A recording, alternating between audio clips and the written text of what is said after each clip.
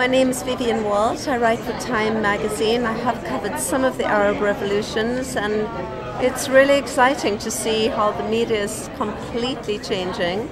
Of course, it's not 100% positive.